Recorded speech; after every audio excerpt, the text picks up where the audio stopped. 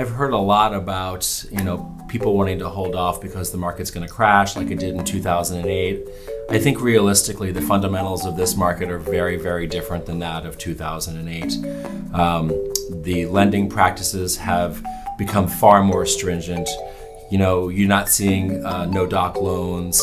People who are purchasing property now can afford to purchase the property. They have more equity, more skin in the game.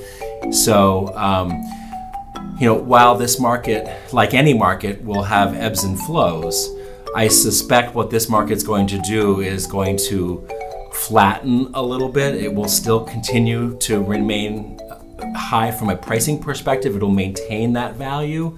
But I don't think we're going to see moving forward the double-digit percentage growth in value that we've seen year after year of the past couple of years.